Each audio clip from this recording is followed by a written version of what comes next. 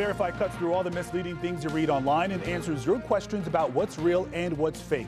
It is day 11 of the partial government shutdown, and Mary Sutton asked us to verify whether lawmakers are still getting paid during this shutdown. Turns out, yes, Congress continues to get paid during this shutdown thanks to the Constitution, which says the senators and representatives shall receive a compensation for their services to be ascertained by law and paid out of the Treasury of the United States.